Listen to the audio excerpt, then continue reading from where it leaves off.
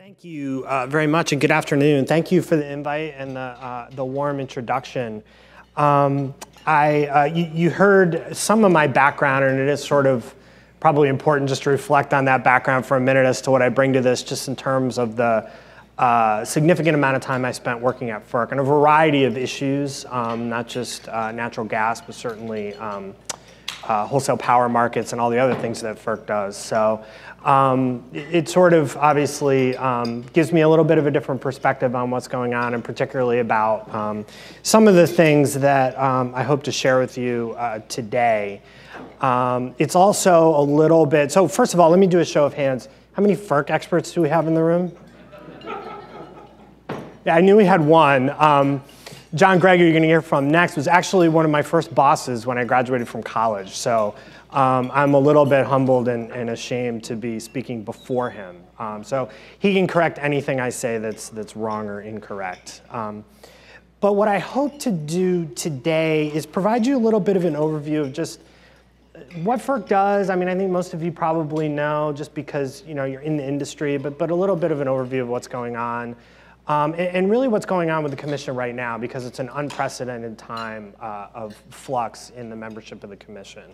Talk a little bit about FERC's role in pipeline infrastructure development and what's going on in that area, and some of the policy developments and challenges that FERC has faced and will continue to face going forward in moving interstate pipeline infrastructure projects forward. And then I'll try to prognosticate to the extent I can on what might come next in a new administration and with what will be a new Federal Energy Regulatory Commission at some point soon. Let me caveat that by saying if last November taught us anything, it was that being in the prediction business is a bad business to be in. And unfortunately, as lawyers, we're often in the paid prediction business. So I guess they're worth what you paid for them, but in any event. So, as you know, FERC is an independent regulatory agency in the executive branch of the US government. Well, what does that mean? It means that its members, its 5 members, are appointed by the president and they're confirmed by the Senate. And they serve staggered 5-year set terms. And they can only be removed by a president for cause. So the end result of that means is that they have some level of autonomy from any given administration. There's a carryover between administrations because of the staggered set terms. There also can be no more than 3 of any one political party. So that structure is intended to give FERC some bit of insulation from politics, from the whims of administration to the administration, and to Congress. That level of insulation kind of wavers from time to time.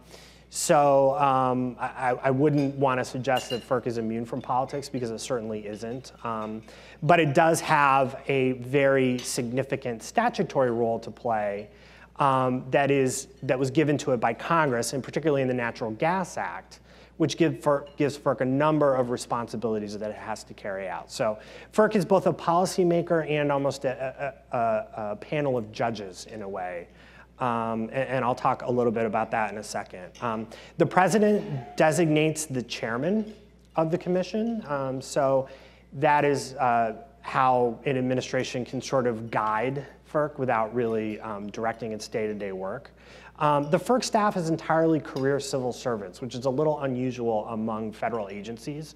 Most federal agencies have many political appointees. FERC only has those 5, the commissioners. The rest are career civil servants in various aspects of their careers, and that's what I was for my entire time at FERC as well. So under the Natural Gas Act, which is what we're going to talk about today, and which is most of interest to you, FERC's jurisdiction, or its authority, is over a pretty defined set of issues that are, I always like to say, both very broad and very narrow. So FERC's regulation is really of transportation of natural gas and interstate commerce. And so that includes, most importantly, what I'll talk about most today, certification of interstate pipeline facilities, so granting approval to site and build those projects. The rates, terms, and conditions that are charged for transportation on those systems. So not just the dollars that you spend, but also how you access the pipeline, and other kinds of terms and conditions of service. Pipelines are what we call contract carriers, so those things are all done under contract, but it's approved by FERC. There is a very small amount of sales of natural gas commodity that FERC still regulates, but it is almost entirely deregulated at this point. FERC does have an important role to play in ensuring that natural gas markets are not manipulated and are free of fraud and abuse, and that, of course, has become a more important role for FERC since 2005 when Congress gave it that additional authority, which includes $1 million a day civil penalty authority, so that will get your attention. And FERC also certifies LNG import-export terminals. And that, at one time, was a very significant and very controversial part of FERC's work. It still is a significant part of its work, but maybe in a little bit of a different way now. So what does FERC, it's also important to remember what FERC does not do. FERC does not regulate any production, gathering, or processing. It doesn't regulate any kind of interstate service, so any kind of service that begins and ends within one state does not fall within FERC's jurisdiction. Obviously, local distribution and retail sales, that falls to your state commissions. Commodity imports and exports. So while FERC approves the construction of LNG import-export terminals, it does not actually approve the import or export of the commodity. That is left to the Department of Energy under Section 3 of the Natural Gas Act. And natural gas commodity prices, as I mentioned, for the most part, are completely unregulated and subject to market. And then, of course, as you all know, FERC does not regulate safety either. That lies with Department of Transportation. So what's happening at FERC right now? Well, we don't really have a commission. We only have 2 commissioners. 3 commissioners remained at the end of the Obama administration. On February 3rd, Commissioner Bay resigned after being replaced as chairman by Acting Chair LaFleur, who herself had been chairman once before. Some of you may know her. She worked in this region for many, many years at National Grid and other places. So she is currently the acting chair of the commission. Commissioner Honorable is also still at the commission, but her term ends on June 30th of this year, and she has announced that she will not be seeking to be reappointed to the commission. She may serve till the end of the year when Congress adjourns, unless she is replaced beforehand. The end result of this is that the commission needs to have at least 3 voting members in order to take action on any major and even routine matters that require a commission vote. So obviously the biggest of that for this industry is certificates to construct new pipeline facilities must be approved by a commission vote. So currently, there is no entity that can do that. And that's pretty important, obviously, as you can imagine. And it has gotten the attention of a lot of folks. And I'll talk a little bit about kind of the implications of that. One thing that I'll talk about as well, and maybe highlight a little bit here, is the commission staff can take many actions on its own under what we call delegated authority. The commission has said, here's a set of things that you can do as staff without a vote. The commission's done that for a lot of reasons. One thing, these are fairly routine matters, but also to make sure that projects and other things before the commission can keep moving. If everything required a commission vote, I worked for a commissioner for many years, that's a long and arduous process. It's not unlike trying to cobble together enough votes to pass legislation. And so if FERC were required to do that for every single aspect of, say, the construction of a pipeline project, when you want to go ahead and clear trees to begin a project or something like that, needing commission approval for all of those things obviously would slow those projects to a crawl. So delegations of authority to staff have become much more important now that we don't have a quorum. So just recently, the Trump administration announced the nomination of 2 new commissioners. The first is Robert Powelson. He's currently the vice chairman of the Pennsylvania Public Utility Commission. And he's also president of the National Association of Regulatory Utility Commissioners. He's been a very prominent commissioner at the state level for many, many years.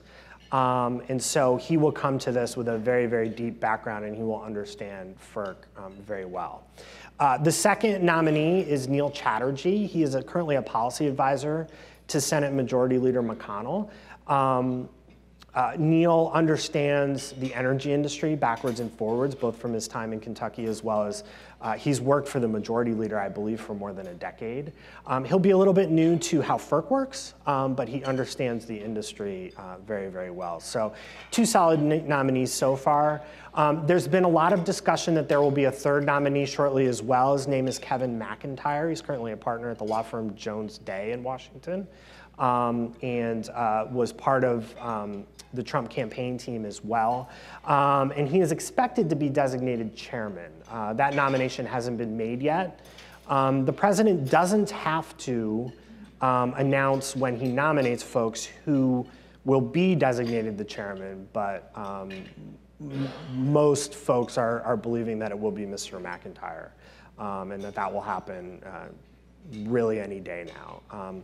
So with those nominations, they'll have a hearing in the Senate, and then they will be, we expect, confirmed by the Senate, and then the commission will have a quorum and be able to do business once again.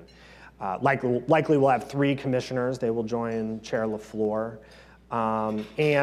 Depending on how all of this works out, the way this normally worked, again, remember what I said about predictions.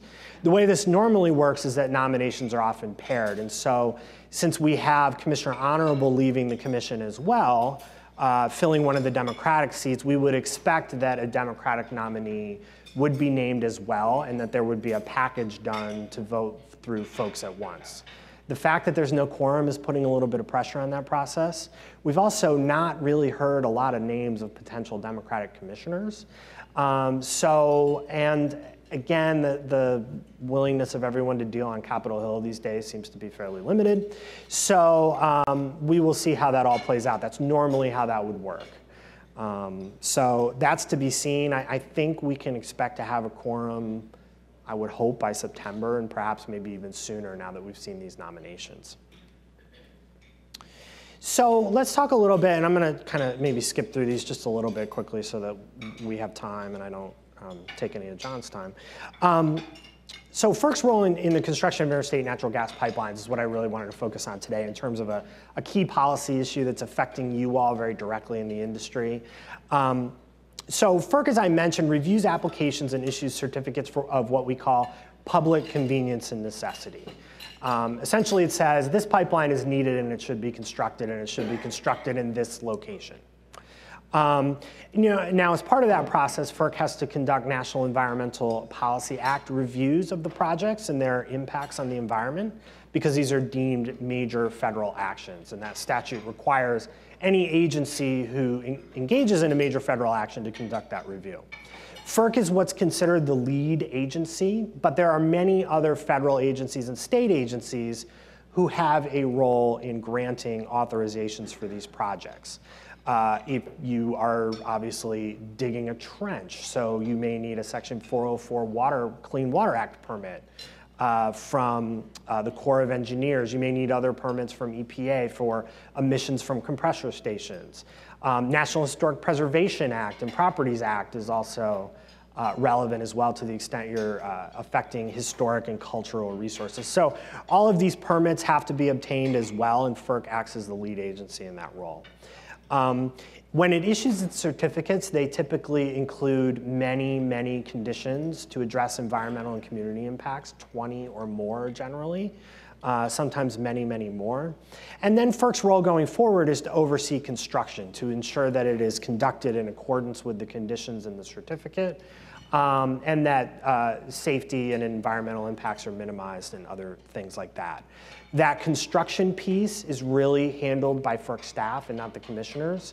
They oversee that process. They grant authorizations that are needed to move forward with different pieces of that. Oftentimes, projects can only construct during certain times of years to avoid disturbing endangered species and things like that.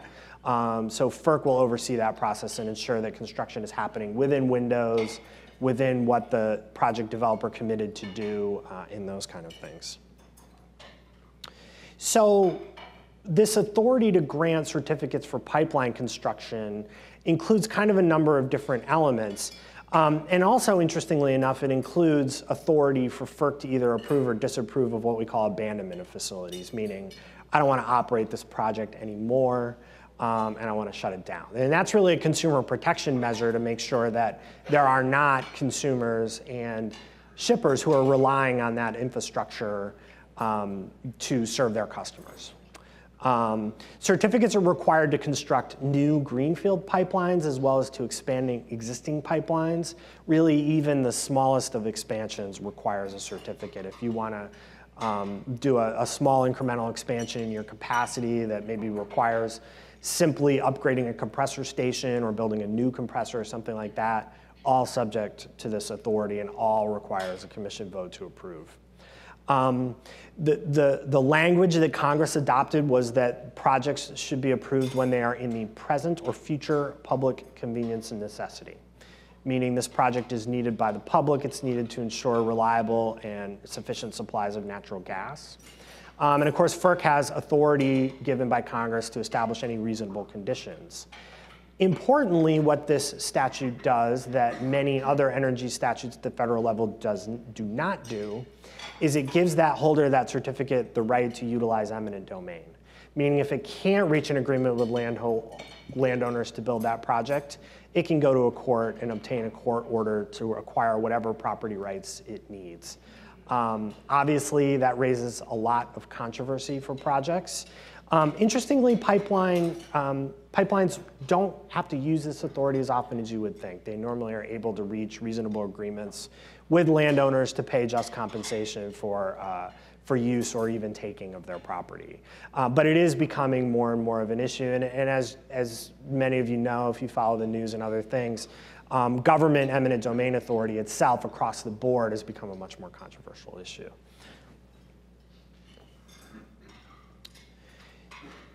So, I covered a lot of this already. So the key question here is, what does it mean to be in the public convenience and necessity?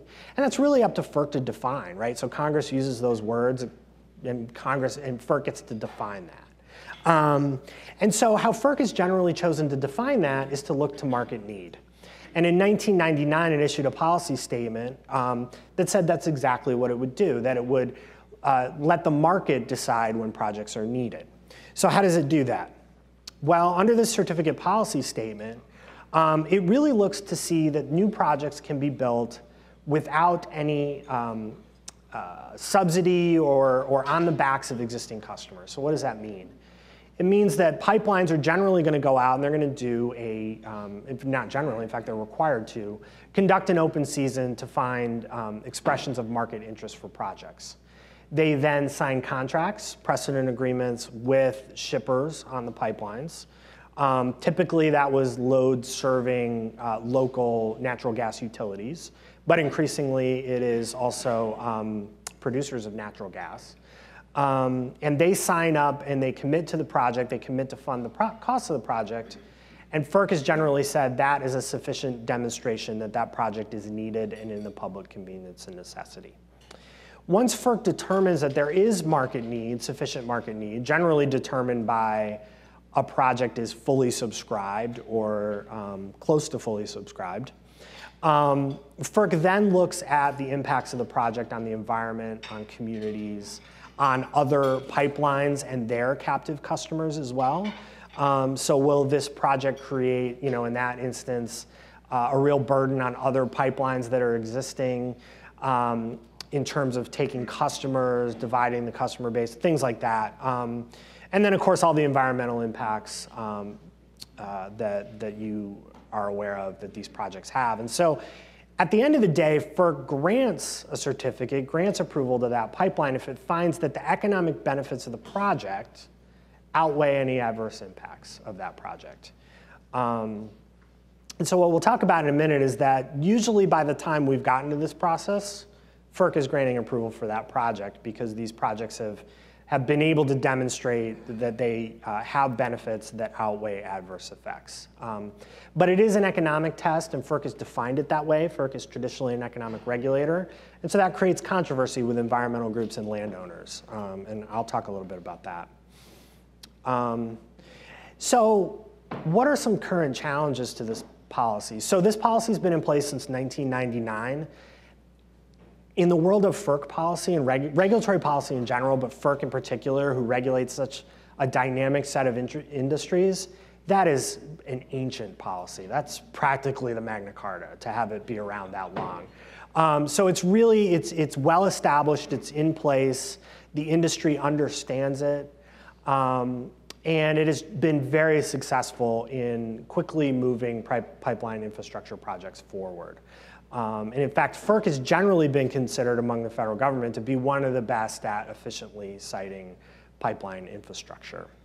But the uptick that we've seen in the last several years, and really when I say last several years, I'm going back to 2008, 2009, up through the present, the uptick in interstate pipeline construction, not only in terms of amount of dollars spent and miles constructed, but also just in terms of where it's located. We're increasingly building pipeline infrastructure in places that just aren't accustomed to energy infrastructure in general. Here in the Northeast, parts of the Marcellus Shale, et cetera, we're seeing a lot more scrutiny. Environmental and community groups have really come to view FERC as a rubber stamp because of that economic test that they do. There's a lot of reasons for that. We can talk about those. But environmental groups and climate activists in particular have really chosen FERC as a focal point in their quest to reduce use of fossil fuels. They believe that the pipeline infrastructure is really what's facilitating all this. And they're probably not wrong, right? It's critical to get gas from supply areas to consumers who need it. So they have really stepped up a very concerted and very public effort to bring their advocacy to FERC. They've engaged in a civil disobedience campaign, including disrupting public meetings at FERC, disrupting the operations of FERC headquarters, and even taken direct protest actions to the chair and commissioners themselves outside of their homes, et cetera. This is virtually unprecedented in FERC's history to have this kind of direct, vocal, civil disobedience type efforts being placed at the commission. The commission has done a remarkable job of continuing its work in the face of all of that, but it has put a lot of additional added pressure on the commission.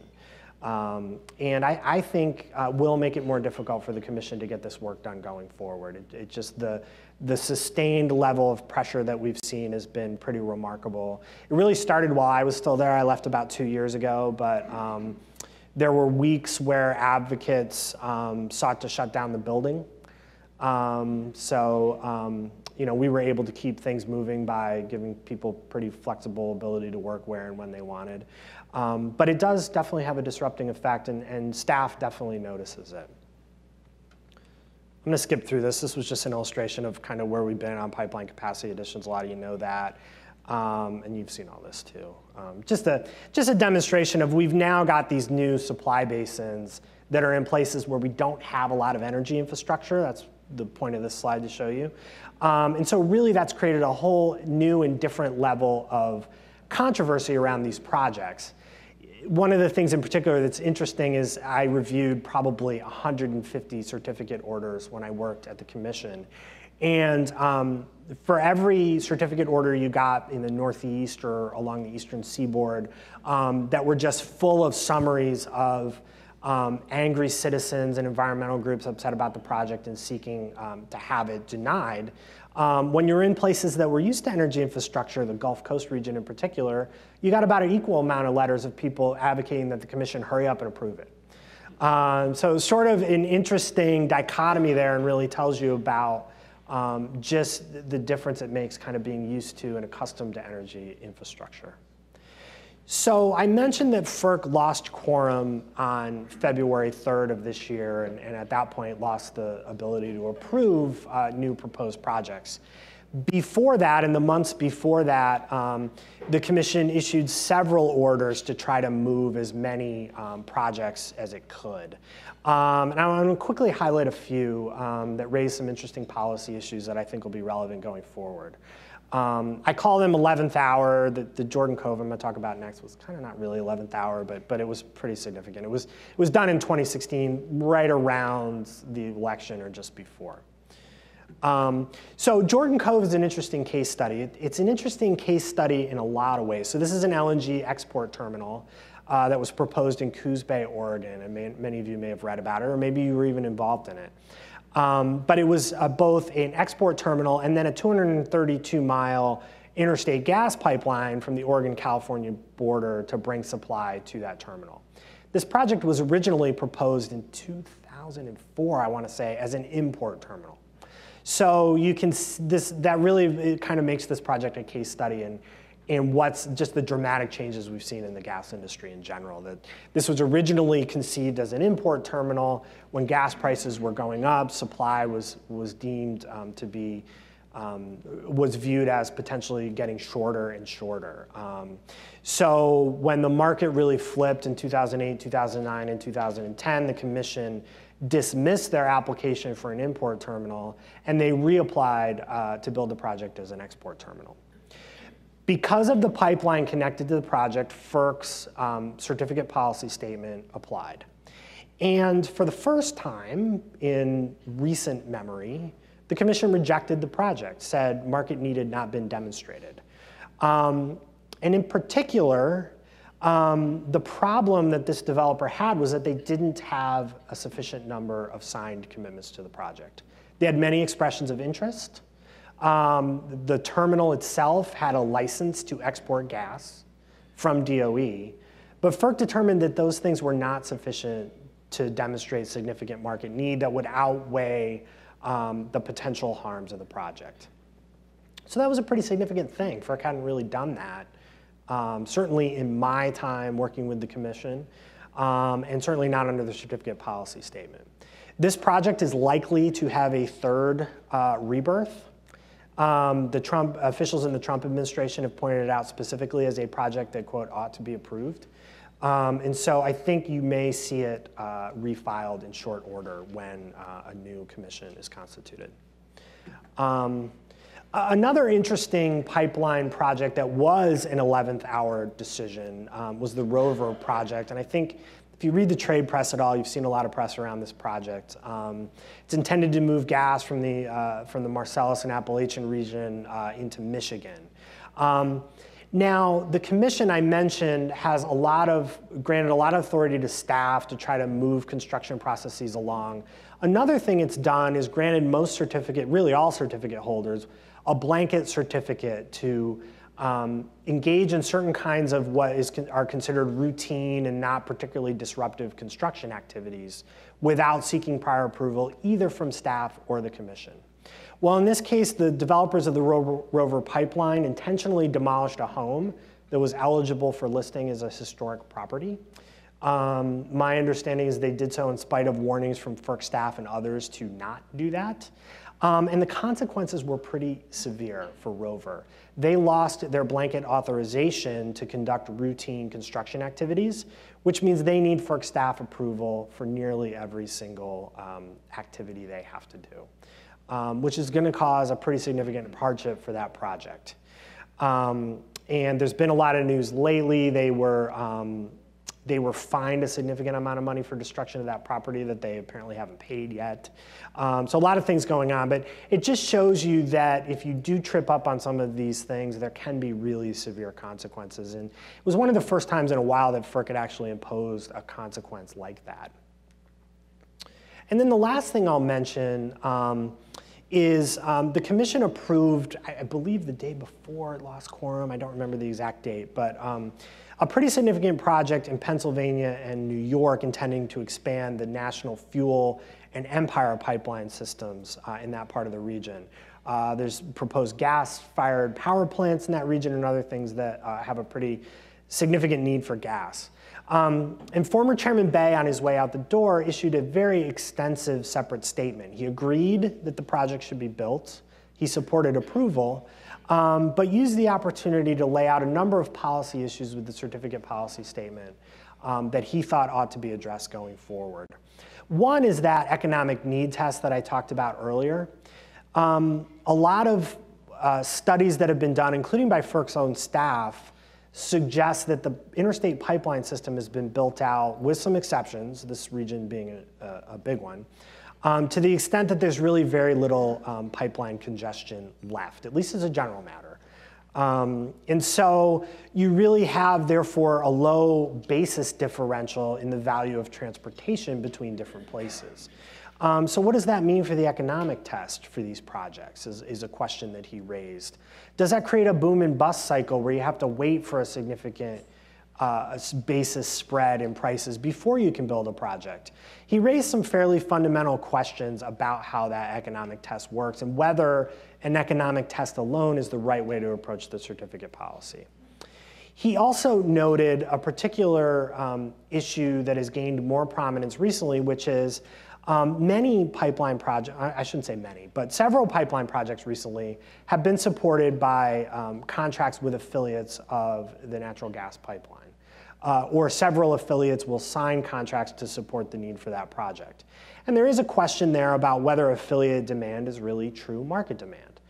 And so there's a real dispute about that going on in the industry right now. That was another thing that former Chairman Bay highlighted. To date, the commission has said, yes, that is real demand. Someone is willing to put up money to, and bear the risk to build that project. And so that is real market demand. But it's an issue that's out there, and a lot of pipeline project opponents are really seizing on it today. And then he also focused a little bit on the environmental reviews that the commission conducts. And in particular, the commission has really pretty steadfastly held to considering the direct impacts of the pipeline's construction and operation itself, and has really avoided studiously going beyond that to consider what are the environmental effects of producing the gas that will ultimately be in the pipeline. It's generally said these pipelines are part of a system. The gas could come from everywhere. That's an environmental impact that we can't reliably assess based from our vantage point. Another recent question has been, particularly as the last administration really sought to have climate impacts and greenhouse gas emission impacts more prominent in environmental review, whether FERC should be considering that full life cycle impact of the use of gas on the climate. And the commission has steadfastly refused to do that as well, but that's something that Chairman Bay raised as well. So I'm sort of running short of time, so let me skip through a little bit. These are some of the direct challenges that you can see from a litigation perspective that can slow down projects. I think I'll skip through those, but they're pretty self-explanatory. That's just a listing of all the other environmental permits. Let me talk just for a minute about, so what can we expect going forward? This is the 10 cents for advice portion of this. So generally with administration changes in FERC, I think it's wise not to expect major sweeping shifts in policy or focus. As I mentioned, the agency is very focused on specific statutory duties that it has under the Natural Gas Act, the Federal Power Act, and related statutes. Not only that, but the commission has a really strong bipartisan tradition in general. It is very rare that the commissioners disagree and split on party lines. And there's been strong bipartisan support for pipeline development as well, including Chairman Bay, former Chairman Bay, even though he raised some of those issues. He was a very strong proponent of continuing to build natural gas pipeline infrastructure. He thought it was critical to reliability and to consumers. And then because FERC acts like a court in a lot of ways, it is very guided by its own precedent. And as I mentioned, we've got this pipeline certificate policy statement that dates back to 1999. So upending that is not a simple thing to do. If the commission were to do that, courts would look at that very skeptically. So I think it's wise not to expect major changes. Now, having said that, we're in a time where we're going to have a new chairman and as many as 4 new commissioners. And so that's obviously going to create a change in policy emphasis. It's the largest turnover on the commission, I think, since 1993. And they're going to need time to review what's on the shelf, what staff has sort of put on the shelf as first priorities, and then develop their own priorities as well. And that process takes time. You know, when you're I worked for a commissioner who was brand new, and we spent a lot of time in the first 6 or 8 months just going out and talking to industry and getting a sense of what they needed, what the perceptions were, what the realities were. And that's an important thing that I think every commissioner does. Obviously someone like Robert Powelson will have a lot of that knowledge, but he'll have to come at it with a completely different vantage point now. So I think those are some things that to keep in mind. So with that, what can we expect that FERC might do? I think they're probably going to move quickly to approve projects that are ready to go and need nothing more than a commission order. I saw a recent report from Baird Research that there's about 12 BCF a day and $16.7 billion of infrastructure investment that's awaiting FERC approval, nearly ready to go. I think any new chairman and commissioners, especially being nominated by an administration that talks a lot about infrastructure development, will have that as a pretty key focus. And then I think, even though, as I mentioned, FERC has been one of the really models in terms of efficient siting of infrastructure by a government agency, there is still a lot of criticism of delays in the process. Some of those delays are recent. I think they come from the public pressure I talked about earlier. So I think you may see a new chairman at least think about, now whether they'll do it publicly, I don't know, but think about ways to kind of continue to speed and streamline that process. One way to do that is to more aggressively hold states and other federal agencies who have to grant permits to schedules for granting those permits. FERC, as the lead agency, has authority to set schedules for other agencies.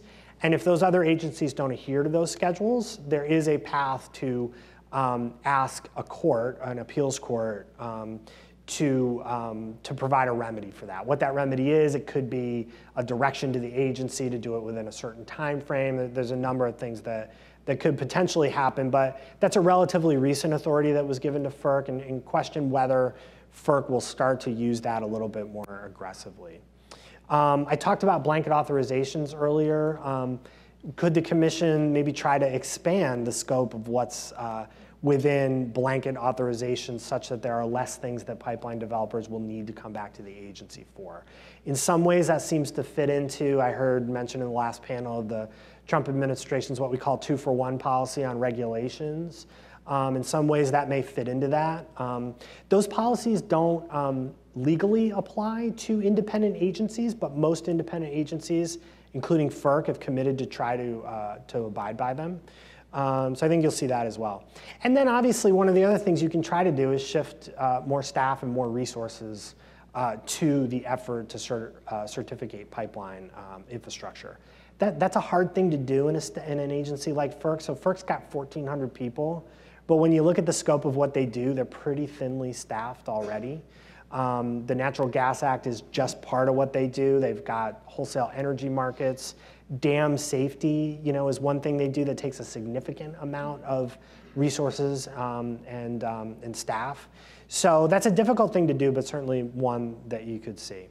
The other thing I didn't talk about much, but the commission spent a lot of time up until about a year or so ago on gas-electric coordination issues. Just that whole effort to try to get the gas industry more aligned with the electric industry, who is becoming a bigger and bigger customer of gas, of the gas pipeline system. The commission spent a lot of time on commercial issues around scheduling practices and other things to try to align those better. Issued a couple of rules and kind of didn't necessarily declare victory, but sort of declared a pause to see how things would work. But it is certainly something that they've still looked at internally, and I think it's something that you may see a return to as a new administration focuses on reliability and infrastructure. And then I think the last thing is you're going to have to expect a lot more litigation over FERC project approvals. We've already seen a significant uptick in FERC orders being appealed to the Court of Appeals. There's been a number of cases in the last several years, and I think you're going to see more and more, particularly because in at least one of those cases, pipeline opponents were successful. So I think you will see a lot more litigation. It's really with I think probably from the environmental perspective, a lot of those folks are going to feel like with the way things are aligned in Washington right now, courts and litigation are one of their most effective tools.